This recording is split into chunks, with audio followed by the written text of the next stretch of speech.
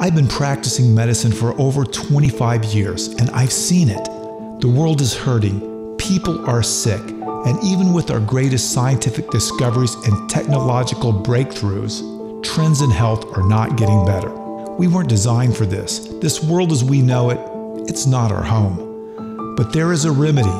Our Creator designed us to be resilient creatures, and He's given us clues in the Scriptures that have dramatic implication for our lives today. Let's talk about biblical prescriptions. Let's take a serious look at living as God intended. Are you ready? Let's get well, and let's go home. Welcome to the Biblical Prescriptions for Life podcast, presented by Heartwise Ministries. I'm your host, Nick Evanson, here with Dr. James L. Marcum, author of the 7-week Bible study program, Biblical Prescriptions for Life. On today's program, we'll be discussing God's role in our healthcare plan and learning how to follow His plan for our lives. The advice given in this podcast is not intended to replace the care of your primary physician, and Dr. Marcum insists that listeners talk with their doctors before making changes to their healthcare regimen. If you like what you hear on today's podcast, we ask that you leave us a 5-star review on iTunes or Stitcher or whatever platform you're listening on. Dr. Marcum, welcome to the podcast. Thank you, Nick. It's nice to be joining you to talk about something I find very passionate about. You know, in the office, we see lots of patients, and sometimes you don't get to talk about these bigger issues and in greater detail. So I'm glad we have the podcast, and someone can, wherever they're listening, they can listen to it over and over. If they want to reach out to their friends and neighbors with this type of a message, they can do that. And you talked about the disclaimer there up front about we don't want this to be instead of your doctor's advice. Well, I want it to be the great physician, Christ, to be your doctor's advice, and you to go there first too, to look for answers. And it's not about what I say; it's about where God leads you. And not everyone's the same. Everyone has sort of a different formula for health, for healing, for relationships. And that's, as people realize this, and they realize that relationships are different for different people, and they grow at different rates and at different speeds and in different ways. This is not static at all. It becomes much more exciting. So it's my pleasure to be here. And what are we going to talk about today? Yeah, so today we're going to get right into it, jump into the Affordable Care Act. We're going to talk about healthcare a little bit here. Healthcare, before you do Affordable Care Act, that's a pretty serious subject, especially stuff. I would rather talk about that picture you showed me of your boys, your two boys. Hayden and Corbin. In the tub. That was a good picture. They were singing Happy Birthday. Yeah. It was my niece's birthday, so we shot a little video on the cell phone and sent it over to her. And Hayden's favorite song in the world right now is Happy Birthday. He wants to sing it every day, it seems like. Yeah. So they enjoyed that. And the reason I bring that up is because whenever everyone talks about politics and affordable care is politics, people get real serious. That's right. So as we talk about this, I want you to think about two boys naked in the tub singing Happy Birthday. That'll sort of give lighten a balance. the mood. And that'll let us know, those are the important things. The Affordable Care Act, that's important, and we're talking about it, and it's all over the news. But people are fighting and getting mean about it and doing all sorts of bad things. And I'd be happy to give my perspective on that. But I just don't want us to take it too seriously. I just want us to think more about the happy birthday times. That's right. We don't want to get too bogged down with one side or the other side. So if we had questions, where should we start? This is a big topic, Nick. I want you to set the stage. Yeah, okay. In America, where are we at as a nation with our health? Okay. Our country is the highest spending nation on earth. We spend more money on technology and healthcare and hospitals and medicines and taking care of our than any other country. Okay, that's by far true. And yet our health care isn't the best. In fact, we're pretty well down the list on quality of care. Now, for the next generation of young people, they're actually going to have less longevity than their parents have. That statistic is just coming out. And a lot of it is because of chronic disease. So just because we have health care doesn't mean it's better health care. Right. That's one point. So any healthcare plan, if it doesn't address the cause, it's not going to be successful. And so we spend a lot of money and we don't get solutions. We just treat symptoms. And we have this mindset that if we treat symptoms, we're getting good quality of care. But I want to throw out there, but any type of Affordable Care Act, we need to incorporate treating solutions rather than just treating symptoms. Now, to do that, that's hard, and it bites into profits, and it takes time. It takes a different mindset. It takes a different media. It takes different insurance companies. Remember, insurance companies make money on people being sick and getting premiums and raising premiums. Pharmaceutical makes money of people being sick. Hospitals, doctors, we all make money off being sick. No one's making money off people being well. And sometimes we don't tell the truth. So if the Affordable Care Plan is going to be affordable long term, they have to give the opportunity and incentives to treat the cause of disease. For people to actually get well. Yes, incentives, whether that be a tax break. You're going to get a tax break if you will exercise a couple times a week. And nowadays with apps and different ways, there's ways to follow these things. If you get down to ideal body weight, or if your blood sugar, these parameters that measure chronic disease, if we can do that successfully, you're going to get rewarded instead of treating the chronic disease, which we've talked about previously, makes up a large amount of our expenditures. So worldwide, we're not doing this very well. I had the opportunity to visit New Zealand not too long ago. In fact, my daughter is going to be spending a semester abroad, and she's going to go down to New Zealand and learn a little bit more about how they run that country. But so real quick, why New Zealand? Well, a couple reasons. One is her other option was Copenhagen, Denmark. She's studying international studies. Okay. So Dad really wanted a safe country that spoke English, that would give her a different perspective. And she's studying some sustainable living, an outdoorsy country. Oh, and New Zealand sounds like a pretty good option. It's a beautiful country. So how about the health there? Yeah, the health there. Now they're a socialized system. Okay, that means they take care of everybody, but they promote prevention. They give incentives to stay well. And one of the incentives is stay alive. If you're above a certain age and you have a chronic disease, well, we're going to give you this, and this. But if you don't have this, we're going to give you, and everyone understands that.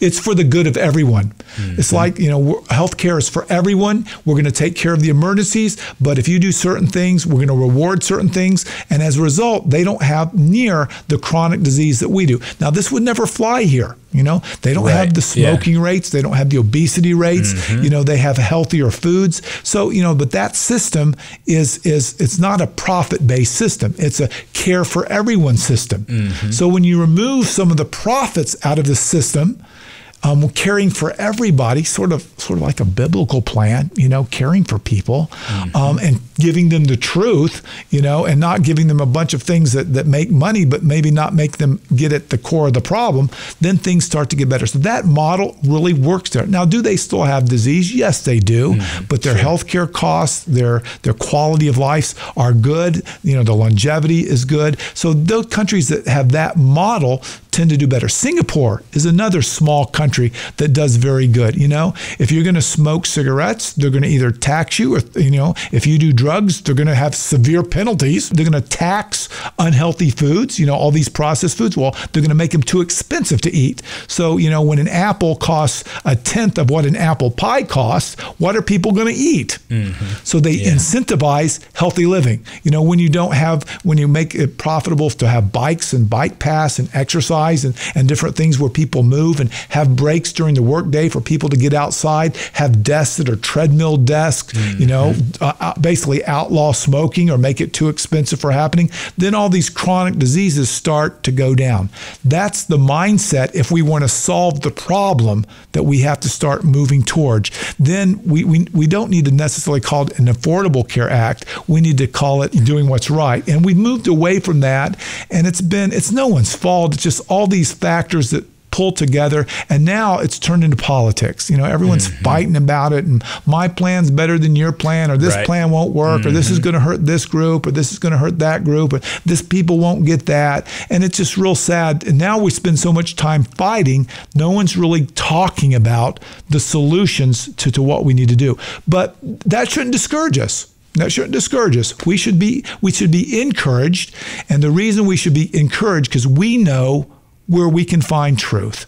We know where, even though the world won't do it, we know as an individual, we know where we can find the ultimate physician with the ultimate health plan for our lives, and we can start moving that direction. Not that we'll never need the healthcare system, but we can do something individually to move in that direction. And that's what I want to encourage everyone today. The Affordable Care Act is to get back into God's Word. Let Him be your physician. Let Him lead you on all these biblical prescriptions to promote health that He's given to us in the Bible and through a relationship with Him. So I think you just kind of answered it, but my next question was going to be, if well executed, which the discussions in Washington recently haven't been super productive, it doesn't seem, but if well executed, can the government fix our healthcare problems? No, I don't think so. I mean, they can, well, they could point us in the right direction if they wanted to. Mm-hmm. But even, let me give you an example, Nick. In the 50s, okay,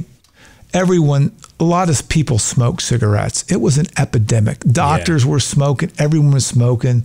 The Journal of the American Medical Association said cigarettes should be used as a treatment for asthma. And the word got out. Smoking caused heart attacks. Smoking caused cancer. It contributed to a lot of health problems. And everyone knows that now. It's on every cigarette package. And yet today, 20% of people still smoke despite of all that. Mm-hmm. So despite the government telling people what was dangerous, guess what? 1 in 5 still smoke. Right. In China, they know it too. We have 1 billion people in China smoking cigarettes because we've shipped over, our culture to them and promoted it and advertised it. It's a cool thing to do. And smoking has an addictive property. It does make people feel a little bit high, but it's not a healthy thing. But even though our government has said it's bad, people still do it. Right. And, that's going to apply no matter what the health plans. Even though they say it's bad, people might do it less, but people still have a free choice to live their lives the way they want to do it. Mm-hmm. So now that's why I think incentivization is going to be very important. The same with biblical prescription. The God of heaven has given us an owner's manual, a medical app that told us this is what's best for you. I designed you. This is best for you. This is what's going to help you feel better and do better. And yet, even when that's told to people, some people choose not to do it. Right. But it's a free choice. Even though this has been recommended way back at creation, Daniel's study reminded us of eating, how important that is. We've talked about rest and being happy and all these biblical prescriptions, and yet we're moving away from that. It's a choice. So can the government mandate health? No. But, each individual can do the best they can within the system that they live in. Not everyone, Nick, has access to different foods. I have some people that come to the website and ask a question and say, all I have to eat is this. Then I said, well, I'd rather you eat that than starve. Mm-hmm. We do the best we can in the situation that God puts us on. But as long as we have Him, we can start moving in the right direction. Yeah, that's right. You put out a video on Facebook just recently about God and your healthcare and shared some ideas in there. But let's share with the podcast listeners. How do you make that practical? God and your healthcare. What does that look like? Part of it's education. Where are you going to get your information from? Mm-hmm. Are you going to believe the internet? Are you going to believe everything out there? Or are you going to sort of march to a higher power? And people have to have this desire to do better and to want something more. People need motivation. Yes. Mm-hmm. And the first thing I encourage them to do, I said, listen, go find out what truth is yourself. Ask God to help you. Ask Him to be leader of your healthcare. Ask Him to be your ultimate physician. So personal study. Yes, personal study, personal prayer, personal involvement in your healthcare. And some people don't even realize that God is interested in your health. And it's part of being, taking care of your body. It's part of taking care of what's been given to you by God. It's a purpose. Sometimes people don't even believe in a God that I talk to. And sometimes I say, listen, are you interested in knowing that the Bible's true? And I talk to them about how we can have the evidence that the Bible is true. But as people learn and grow, what we've tried to do as a ministry is we've tried to give them tools that they can try it out for themselves. Right. Well, here's a biblical prescription. Here's the evidence behind it. Why don't you try to incorporate this in your life and see if it helps you feel better? And that biblical prescription might be eating greens. It might be going outside and walking. It might be saying happy words. It might be laughing. It might be being nice and hugging your neighbor or serving a friend. There's lots of biblical prescriptions that are out there. And as people do this and see God working with them, then changes occur and they say, I do feel better. God is helping me to make changes. I'm going to try the next step. Yes, by doing this, my blood pressure has come down as I've prayed and I've turned to God for help. My stress level has gone down. Yes, as I've taken a day off, I do feel better. The parts feel better. I feel renewed. So this is sort of an approach that people can use to gradually introduce this into their lives. So just to recap that, people need to be motivated, have a reason to act. They need personal study and prayer and study. We're talking about study in the Bible as well. Relationship with God. Relationship with God. And then what was the other component? And then what we do after that is we give them tools. Not everyone can find tools themselves. Right. They need tools, and we've got the tools. And at our website, we also have a Bible study that people can take. That's right. Add that to their regimen. There's videos that they can learn this different method of treating health. Right. And this is really God being involved and leading you. Does that mean you can't have doctors and modern medicine? No, not at all. There's a place for that, mainly for treating acute emergencies, but not reversing chronic disease. Right. Yep. Dr. Marcum, we did a biblical prescription video spot recently that talks about this very thing of God in your healthcare. And let's go ahead and have a listen to that now. I'm Dr. James Marcum. Are you walking in the dark when it comes to your health? Is it hard for you to find the authoritative voice when it comes to health? Our biblical prescription to answer these questions is Psalms 119:105. Your word is a lamp to my feet and a light to my path. The Bible is a guide for every aspect of life, including health, relationships, and so much more. Christ has the authority to heal. Biblical prescriptions points us in this direction to thy word to help us along our path in life, the source of truth. We try to find supporting evidence, but even if the evidence has not been discovered, the Bible still is the source of truth. Your biblical prescription is use the word to improve your health and as your true north. I'm Dr. James Marcum with your biblical prescription for life. So that's a really great message about having God as the leader of your healthcare. Yeah. And that's something that we hope that you'll get on the website and find and share that on social media and share that with your friends and neighbors.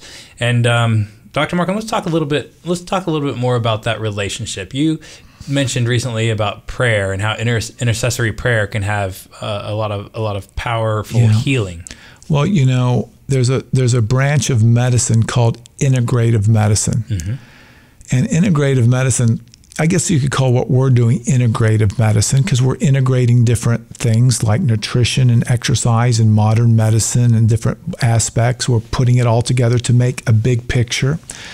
But one of the largest components of integrative medicine now has been prayer.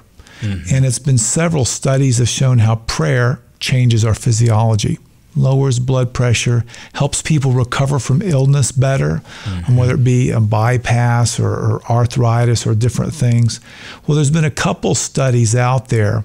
These are hard studies to do that show when you pray for other people, even though they're not praying for themselves, even if they're not aware of that prayer, that intercessory prayer seems to help. And they study this in people that are sick in the hospitals, whether they get on and off ventilators in intensive care unit. They've studied groups that we had specific groups praying for them and the people that had no one praying for him. And they showed how they recover and the rates of the ventilator. And they designed the study in great detail. These studies are very complicated, but very important because everyone likes evidence-based medicine. And biblical prescriptions, it's when they have evidence, they even have more pop to it. Everything that God says has a reason and is true, but when you can show that the study behind it, it even adds more. So that's why I think that prayer is such a valuable biblical prescription for life. When we pray for each other, not only do we have God help us do things, he can heal in his way. He can touch us in ways that we can't even imagine. He can give us power that we don't even understand. And even though we don't understand it all in great detail, doesn't mean it's not happening. In fact, at HeartWise, one of the things that we do, that's the ministry that helps make biblical prescriptions for life. We have a web page. And on that web page, we have people that go in for prayer support. That's right. And so literally knowing that people are prayed for and praying for them themselves, that can change their physiology and chemistry in ways that we can't understand, only God understands. Right. Yeah. That reminds me of another research topic, research project, actually, the one that you're kind of just getting started. Let's talk about that a little bit. What are you interested in finding out? What kind of evidence are we hoping to find that we can share with people? Well, I'm glad you brought that up, Nick, because we're going to start a study. We've already started it at HeartWise, designing a study that's very similar to what the doctors at Harvard did a few years ago. Herbert Benson and Jeffrey Dusek, that they came up with this not too long ago, genomic counter stress changes induced by the relaxation response. What does that mean? Yes, pretty big words, isn't it? Well, basically what they did was they studied DNA. Okay. The DNA has now been sequenced by Francis Collins, so we know what happens in different situations. The study of what turns on and off DNA is sometimes termed epigenetics, what turns on the DNA. Right. We know that the factors that turn on DNA, turn off different enzyme systems and make things happen in the body are more than we can even understand, more complex than ever imagined. Well, he specifically taught people how to relax in certain ways. One of these was through worship. The other one was from deep breathing. The other one was, different ways of relaxing. And they studied the genetics. And he showed that when they did this, a lot of the stress genes changed expression. So by this relaxing response, he could lower the risk of heart attack, stress-related problems, aging, some of the chronic medical problems that we talked about just by this relaxation response. Well, others have done this type of study before in different ways. We have a researcher at University of Pennsylvania that did it with some brains. This study was only 19 people, but they looked at lots of different genes. We now can study this by a process called microarray analysis. So at HeartWise, we've decided to step out and do a study or attempt to do a study that no one's ever done before. And as you're hearing about this, we want your prayers and your support. And if you want to be involved, let us know. But what we're going to do is we're going to have people that have never worshiped before worship. Now, first, we're going to study the genes of people that worship every day. Then we're going to study the genes of people that have never worshiped before. We're going to teach them how to worship, not convert them. We're just going to give them worship material, biblical worship. And we're having theologians design what they consider biblical worship for 10 minutes. We're going to study their DNA, especially these stress genes. Then we can compare them to people that worship and don't worship, so we can know a little bit about the genetic expression. Then the next thing we're going to do is have them do it for 10 days. And then we're going to study their genes again. Why 10 days? Well, because that was the trial of nutrition study that Christ used in Daniel. Right. Did it for 10 days. Their countenance was better. They did better. They specifically said 10 days. Well, most of these studies that are published go for 2 months. So we're going to have to extend the study another 6 weeks and study them again. At the end of that time, then we're going to see which genes are turned on. But wouldn't it be very powerful that we can say, those that worship, even though they're not those that worship general, we can not only study their genes, but we can actually study what happens in their lives. Wouldn't that be powerful? Yeah. We can see, what techniques help them, and the people that worship for 10 days, are they willing to do it for the next 6 weeks? Do they embrace it? Does things actually change? Even though necessarily they're not looking to worship, but they are by following this plan, what happens to them? Right. Are they changed? So this is a very powerful study that hasn't really been done before. We're partnering with now 2 universities, one to help us to look at the genetics, another one to help us to understand the mental aspects. We have some theologians working on it, and now we're setting up this to do. When it actually gets started, I'm not sure, because as we work on this study, it gets more involved. But we were hoping to publish this in major journals, and now then we can go out and say, listen, this is an aspect, we know it's true. Here's a biblical prescription, and here's some scientific evidence. But we know it's true. We know that God says, come unto me, and I will give you rest. I'm going to help you when you worship me. When you enter into a relationship with me, there's going to be health benefits. There's going to be healing.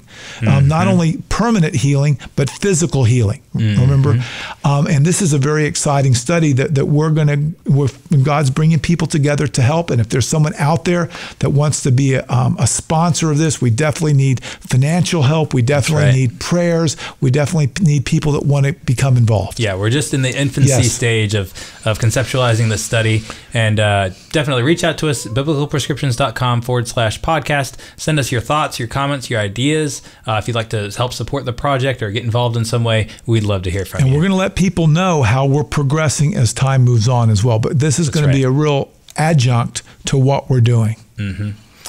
Well, let's go ahead and wrap up the podcast here. But Dr. Marcum, would you pray for our listeners first? Yeah, and specifically, not only our listeners, but I would like to pray for all those people that have written into our website, heartwiseministries.org, and left a special prayer today.